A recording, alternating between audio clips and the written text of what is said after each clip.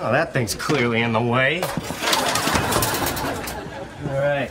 Aha!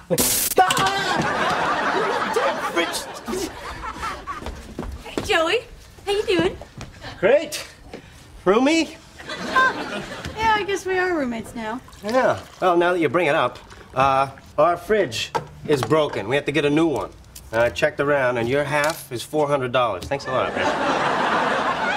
I'm not paying for half of that. I'm only staying here until my apartment gets fixed. Look, Rach, my parents bought this fridge just after I was born, okay? Now, I have never had a problem with it. Then you show up and it breaks. What does that tell you?